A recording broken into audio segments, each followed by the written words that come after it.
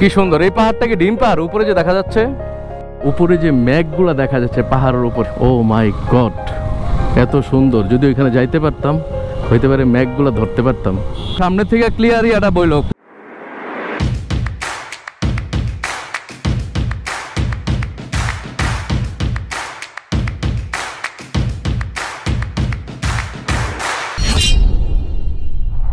আমরা থানচি রুম থেকে বেরিয়ে যাচ্ছি কারণ অনেকক্ষণ বৃষ্টির জন্য ওয়েট করতেছিলাম বৃষ্টি থামতেছিল না পরে আর ধৈর্যের বাঁধ ভেঙে গেছে যে আর না এবার ঢাকা থেকে যেতে হবে আর আমরা যে হোটেলটাতে ছিলাম এই রিসোর্টটার নাম হচ্ছে তাজিংডন কম বাজেটের ভিতরে তাজিংডন নট ব্যাড এটা একেবারে বিডিআর ক্যাম্পের পাশেই আমাদের বাইকগুলো ছিল এখানে নিরাপদ জায়গাটা গতবার যখন আমরা আসছিলাম তখনও এখানেই ছিল আমাদের বাইকগুলো এই যে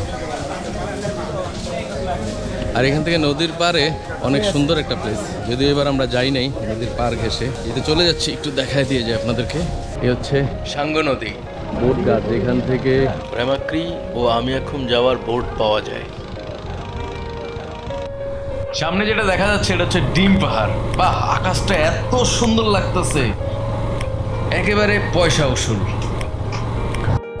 বান্দরবন 79.3 কিলোমিটার আমরা থানচি থেকে বেরিয়ে গেছি এখন আর এবার উল্টা হয়েছে আমরা যখন ঢাকা থেকে রওনা হয়েছিলাম তখন আমরা বান্দরবনে আসিনি আমরা থানচিতে আসছি রামা হয়ে আর ওই দিক দিয়ে এসে এখন থানচি থেকে আমরা বান্দরবন হয়ে ঢাকার পথে রওনা হয়েছি তো বান্দরবন আগে যাব তারপর এখান থেকে একটু রেস্ট করব তারপরে বেরিয়ে যাব ঢাকার উদ্দেশ্যে যদি বৃষ্টি না হয় তাহলে পুরোটা ব্লক করব একটা নতুন থানচি থেকে ঢাকা যাওয়ার জন্য ইন্ট্রোটা দিয়ে নেই hello guys this is Alim welcome to my YouTube channel and Facebook page Nepali blogs আর এখান থেকে শুরু হচ্ছে একটা নতুন ব্লগ তো সাথেই থাকুন পুরো ব্লগটির আর এনজয় করুন আমাদের সাথে উঁচু নিচু পাহাড়ের অ্যাডভেঞ্চার বাইক রাইড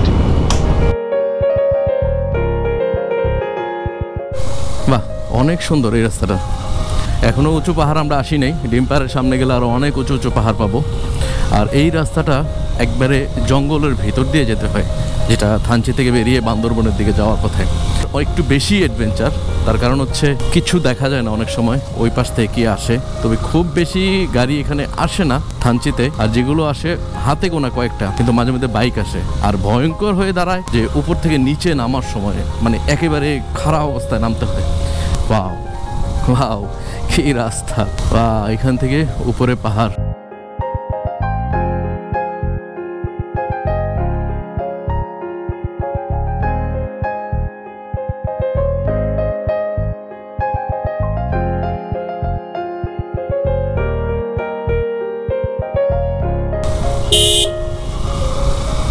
মাঝে মধ্যে এই ছোট ছোট গ্রামের মতো বাড়িগুলো পাওয়া যায় এখানেও বসতি একটা আছে বিদ্যামণিপাড়া কালেকশন পয়েন্ট ভাবতে অবাক লাগে উঁচু পাহাড়ের নিচে ওরা বসবাস করে এত সুন্দর একটা পরিবেশ মানে অসাধারণ লাগে আমার কাছে মাঝে মধ্যে মানে মন হারিয়ে যায় যে এখানে কি দেখতেছি ওরা কোথায় থাকে আর আমরা কোথায় থাকি মানে ন্যাচারাল তবে হ্যাঁ এটা ঠিক যারা শহরে মানুষ তারা এখানে এসে বেশি দিন টিকতে পারবে না হতে পারে ন্যাচারাল 2-1 দিন ভালো লাগবে কিন্তু তারপর আর ভালো লাগবে না কারণ এখানে সব ধরনের ফেসিলিটি নাই যেমন নেটওয়ার্ক আপনি সব পাবেন না রবি পাওয়া যায় তার রোমের ভিতরে গেলে পাওয়া যায় না গ্রামীণ তো টোটালি জিরো গ্রামীণ আসলে এত বড় বড় কথা বলে যে ওদের সব জায়গায় নেটওয়ার্ক আছে ইভেন পানির নিচেও নেটওয়ার্ক আছে কিন্তু এখানে নাই কেন সেটাই বুঝি নাকি ওদেরকে বিতাড়িত করে এসে থানচি থেকে রবি পাওয়া যায় কিন্তু তাও একেবারে ছিঁড়ে যায় ধরে এমন একটা অবস্থা তো তারপরেও কথা বলা গেছে যাক রবি থাকাতে অ্যাটলিস্ট কমিউনিকেশন রাখা গেছে বাসার সাথে আমরা যখন ঢাকা থেকে রওনা আসছিলাম তখন আমরা 2 জন আসছিলাম 2টা বাইক নিয়ে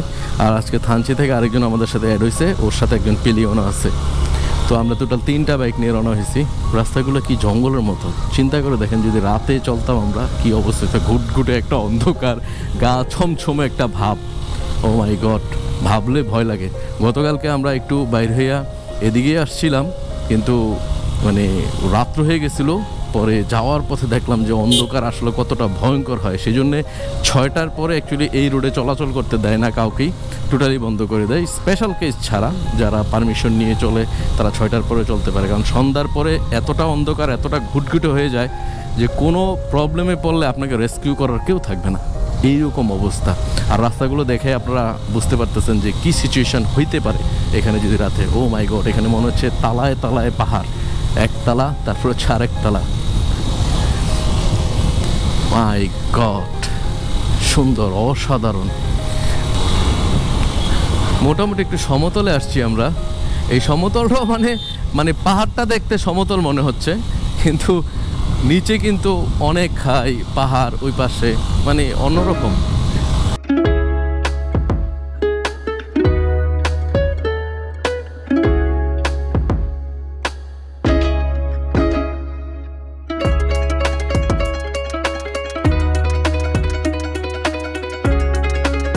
অ্যাম্বুলেন্স আস্তে আস্তে বেশি দেখাইতে গেলে আমাকে আবার অ্যাম্বুলেন্স করে ঢাকায় নিয়ে যেতে হবে, কারণ মোটামুটি সব ভিডিওতে আমরা ড্রোন শট আনছি, কারণ আপনাদেরকে দেখানোর জন্য এটা করি। তো চেষ্টা করবেন আমাদের ভিডিওগুলো লাইক, শেয়ার এন্ড সাবস্ক্রাইব করার জন্য বন্ধুদের মাঝে, তাহলে নতুনভাবে আগ্রহ জাগে, নতুন ভিডিও, নতুন এলাকায়, নতুন লোকেশনে নতুন ভিডিও করার জন্য। এই রাস্তাগুলো যেমন অ্যাডভেঞ্চার তেমন ভয়ঙ্কর, মানে একটু এক্সাইটেড মুড হইলেই আপনার হাত থেকে যে কোনো সময় বাইক ছেড়ে চলে যেতে পারে, আর আপনিও স্লিপ করতে পারেন। এই জন্যে আমি সাজেক যখন গিয়েছিলাম তখনও আমি এই কথাগুলো বলেছিলাম। আর যেহেতু এটাও পাহাড়ি হিল রাইড, সেই জন্যে আমি এখানেও বলতে হচ্ছে এই কথাটা, আপনারা যখনই হিল ট্রেকে আসবেন বা হিল রাইডে আসবেন, টিম নিয়ে আসবেন, অ্যাটলিস্ট 3 থেকে 4 জনের টিম। ডেফিনেটলি সেফটি গিয়ার সব মেনটেন করে আসবেন। যখন বড় ধরনের অ্যাক্সিডেন্ট হয়, সেফটি গিয়ার আপনাকে খুব বেশি সামাল দেবে না, কিন্তু তারপরেও যদি ছোটোখাটো হয় তাহলে আপনার কাটা ছেঁড়া থেকে একটু বেঁচে যাবেন। আর হেলমেট তো ভালো মানের অবশ্যই ইউজ করবেন, আর চেষ্টা করবেন ভালো টিম মেম্বার নিয়ে আসার জন্য, কারণ এইখানে আপনার সাপোর্ট প্রয়োজন। টিম নিয়ে যখন আসবেন একজনকে লিডিং দিতে দেবেন, কারণ যখন যে যার মতো যদি গাড়ি টানেন তাহলে প্রবলেমে পড়বেন। যেমন আমরা এখানে 3টা বাইক, আমরা কখনো আগে পিছিয়ে হচ্ছি না, 3 জনের মধ্যেই কমিউনিকেটর আছে, যার কারণে কমিউনিকেটরে আমরা কথা বলতে পারতেছি, আর সামনে থেকে লিড দিচ্ছে একজন। তো সেটা মেনটেন করে যদি চলা যায় তাহলে হিল ট্রেক এনজয় করতে পারবেন, আর না হয় যে কোনো সময় যে কোনো ধরনের দুর্ঘটনা ঘটতে পারে। আর ডায়লগ একটাই, একটি দুর্ঘটনা আপনার সারা জীবনের কান্নার কারণ হতে পারে। তো আমরা কখনই কেউ চাইবো না আমার জন্যে বা আপনার জন্যে আপনার ফ্যামিলি কখনো কান্না করুক। বলিপাড়া চেকপোস্টে আমাদের আইডি কার্ডগুলো দিতে হবে, এখানে ইনফরমেশান দিয়ে তারপর আমরা বেরিয়ে যাব। বলিপাড়া চেকপোস্ট, এখান থেকে আমরা লাঞ্চটা চেঞ্জ করছি। বলিপাড়া লাঞ্চ অনেক মজা, যার কারণে গতবার আসছিলাম, রেস্টুরেন্টটা অনেক সুন্দর। এরকম এখান থেকে বেরিয়ে যাচ্ছি, চেকপোস্টের কাজ শেষ। আমরা আর একটা স্টপেজ দেবো, সেটা হচ্ছে ভিউ পয়েন্টে।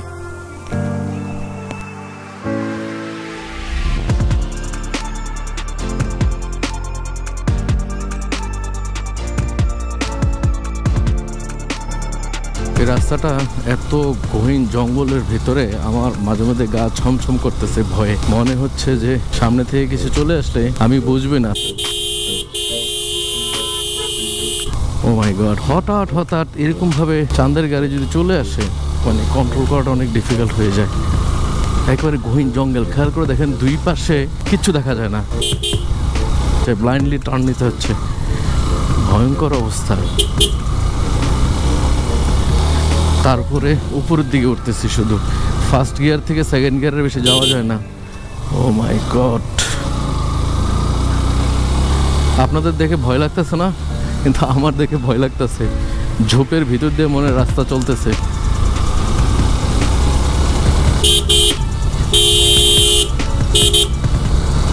আর আমার কানগুলো বন্ধ হয়ে যাচ্ছে। আর যেটা বরাবর এর আগে হয়েছে, আমার ডিম পাড়ে ওঠার সময় কান বন্ধ হয়ে গেছে। এটাও অনেক উপরে উঠছি আমরা, যার কারণে কান বন্ধ হয়ে গেছে। আবার যখন একটু নিচে নামবো তখন আবার কানগুলো খুলে যাবে। ও মাই গড, ওরে বাবা, ভালো লাগে কিন্তু ভয়ও লাগতেছে।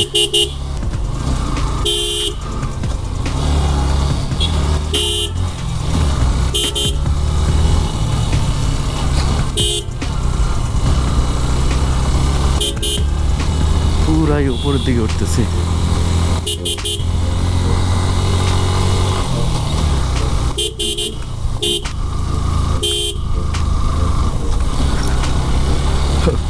কি ভয়ঙ্কর অবস্থা, খালি শুধুই উপরের দিকে উঠতেছি, সাউন্ড করতেছে। ও মাই গড, শুধু টান। চাঁদের গাড়ি আছে।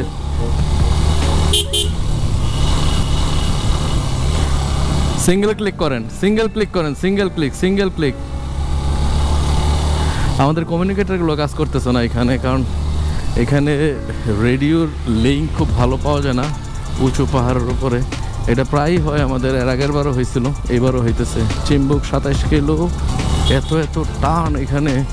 আর সব হচ্ছে 90 ডিগ্রি উপরের দিকে উঠতে হইতেছে, যার কারণে বেশি প্রবলেম হচ্ছে এখানে এই জায়গাটাতে। আর গিয়ার যদি শিফটিং ঠিকভাবে না হয় তাহলে খবর আছে। আর উপরে যতই উঠতেছি একটা হিম বাতাসের ফিল পাচ্ছি, শরীর ঠান্ডা হয়ে যাচ্ছে। এখানে মেঘ জমে ছিল, আমরা নিচের থেকে দেখছিলাম।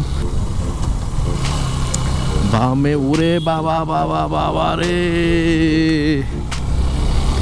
বাচ্চাগুলো জঙ্গলের ভিতর থেকে হঠাৎ করে বাইরে হয়েছে। ওরা আসলে নিচে কোথাও ওদের গ্রাম হবে। আসলে এখানে গ্রামগুলো এরকম অবস্থা যে বোঝা যায় না যে কোথায় গ্রাম আর রাস্তা কোন দিক দিয়ে।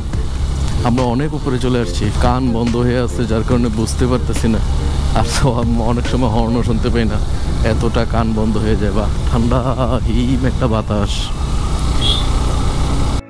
এত সুন্দর। বাবা রে বাবা, এতক্ষণ আমরা উঠতেছিলাম, এখন আমরা নামতেছি। ভাই এত মাঝে মধ্যে ভয় লাগে, এত খারাপ। ও মাই গড, এই ভাঙ্গা আছে এখানে। এ হচ্ছে ভয়ঙ্কর অবস্থা। সবচেয়ে ভয়ঙ্কর হচ্ছে এই রাস্তাগুলো, এরকম অবস্থা যখন হঠাৎ আপনি নামতে থাকবেন, নামার অবস্থায় যদি এরকম ভাঙ্গা রাস্তা পেয়ে যান আর আপনার গাড়ি যদি স্পিডে থাকে তখন তো বিপদ হয়ে যাবে। ও মাই গড, এখন আমরা নিচে নামতেছি। মিষ্টি কুমড়া এগুলো হচ্ছে ঝুম চাষের মিষ্টি কুমড়া। ঝুম চাষ করে কীটনাশক ছাড়া, 100% অর্গানিক। ও মাই গড,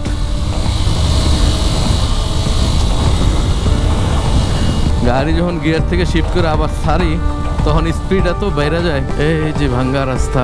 ওহো, চলে এসছি আমরা নীলগিরি রেল রিসোর্ট। আর নীলগিরিতে আমরা দাঁড়াবো না, ভিউটা দেখেন অনেক সুন্দর।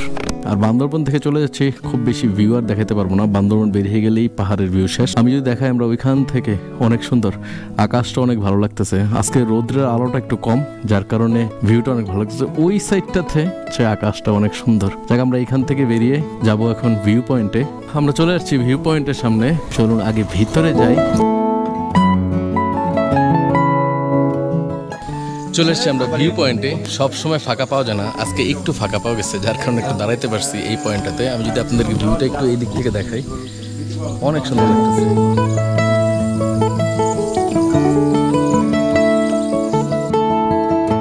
আর এখন আমরা একটু ড্রোন উড়ানোর চেষ্টা করতেছি এখানে। চলুন ড্রোন শটটা দেখে আসবো, আশা করি আপনাদের কাছে ভালো লাগবে।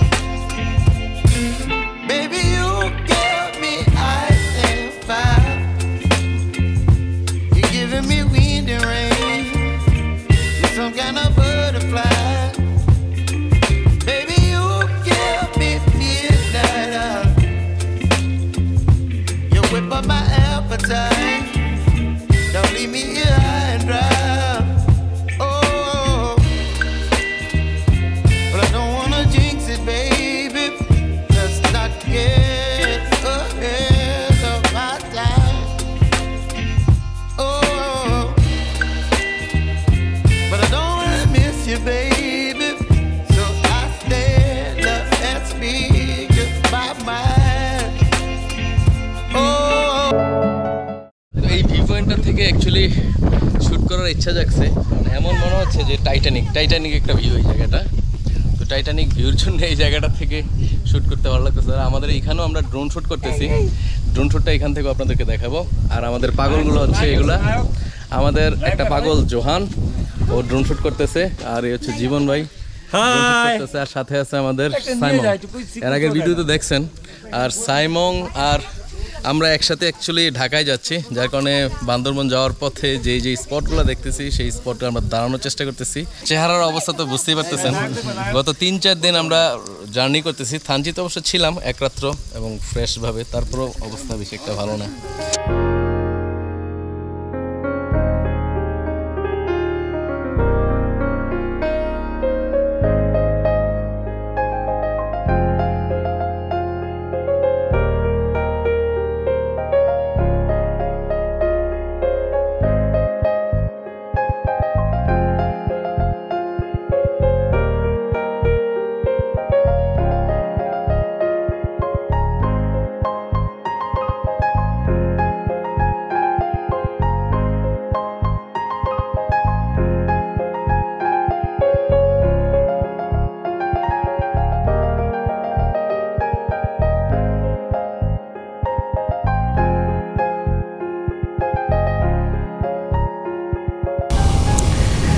টাইটানিক ভিউ পয়েন্ট থেকে আমরা বেরিয়ে যাচ্ছি এখন।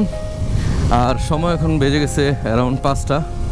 আমরা সম্ভবত বান্দরবন পৌঁছতে মাগরিবের আজান দিয়ে দেবে। তারপর আমরা ওইখান থেকে একটু রেস্ট নেব, তারপর আবার চলে যাব চিটংয়ের উদ্দেশ্যে। আমরা টানা চিটং থেকে ঢাকার দিকেই যাব, তার কারণ হচ্ছে আমরা কোথাও আজকে রাতে স্টে করার ইচ্ছে নেই এখন পর্যন্ত, যদি না কোনো প্রবলেম হয়।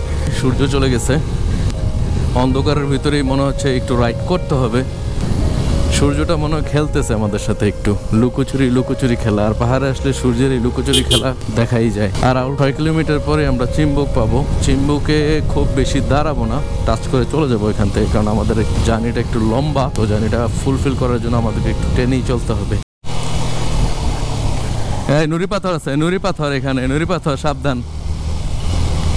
একটাতে খাওয়ার সুযোগ পাইতেছি না, রাস্তাটা ক্লিয়ার পাইতেছি না। হরেন দিয়েও তো লাভ নেই, ও সাইড দিল, কিন্তু আমি যদি না যেতে পারি তখন কি লাভ হবে? লাভ তো হবে না। নুড়ি পাথর আছে এখানে, ক্লিয়ার আছে, ক্লিয়ার, কিন্তু সামনে তো বোঝা যাইতেছে না ক্লিয়ার। তো এমন অবস্থা,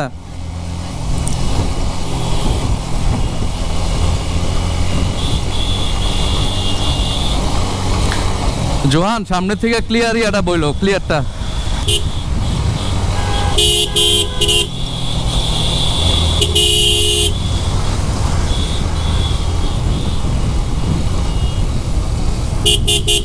খাইছেন?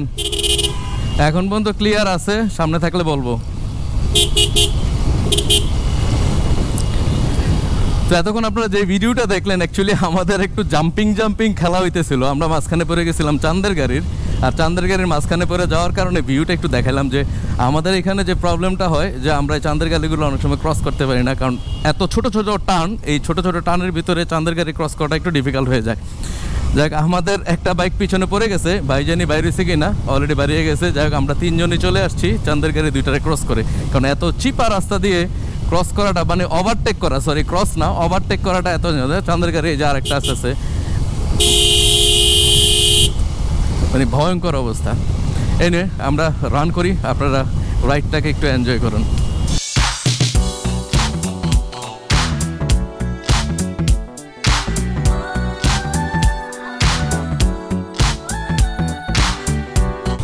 বাহ, পাড়াটা সুন্দর। কোন পাড়া এটা? আসলে কোনো পাড়ার নামই জানি না। মানুষগুলো এখানে বসে আছে মায়ের গর্বে, কি যেন যাই আছে এইখান থেকে।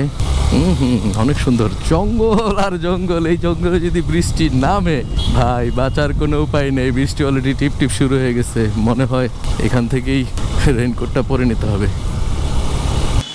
আসছি আমরা বান্দরবনের। তার আগে একটা শৈলপ্রপাত আছে, এখানে অ্যাকচুয়ালি ঝর্ণা দেখা যায়। চলেন ঝর্ণাটা দেখি। লাস্ট টাইম যখন আসছিলাম আমি উপর থেকে চলে গেছিলাম, আর উপরে না, এবার আপনাদেরকে ঝর্ণাটা দেখাবো। চলেন ঝর্ণার দিকে যাই।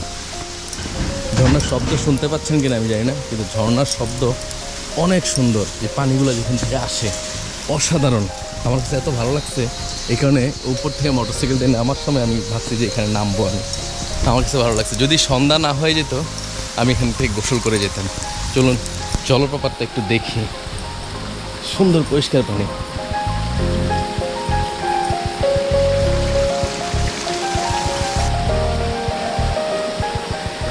এগুলো দেখতে মনে হচ্ছে যে পাথরের মতো হয়ে গেছে, পানি পড়তে পড়তে পাথর, কি সুন্দর পানি।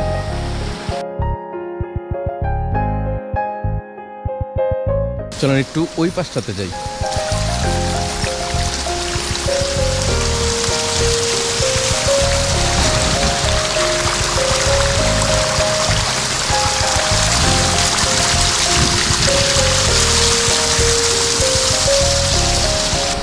অনেক সুন্দর একটা জায়গা, এই জায়গাটাতে আসলে আপনার মন ঠান্ডা হয়ে যাবে, নীরব স্তব্ধ জায়গা একটা। আর শৈলপ পাহাড়টা গিয়ে উপরের পাহাড় থেকে নেমে এসে ওইখানে গিয়ে পানিটা নামছে। চলুন একটু দেখে আসি এখান থেকে।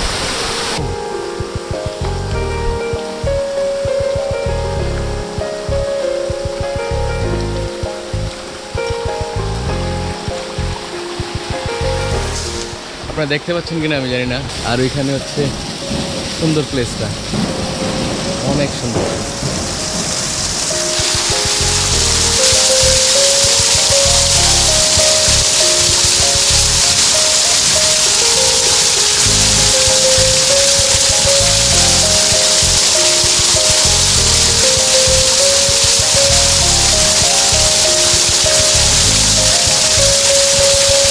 শৈলপ প্রপাতে আসার পরে আশা করি আপনাদের ভিডিও ফুটেজটা ভালো লাগছে। এখন এখান থেকে বান্দরবান আর অল্প একটু, মনে হয় 10-15 মিনিট ওয়েট করলে বান্দরবান চলে যাব।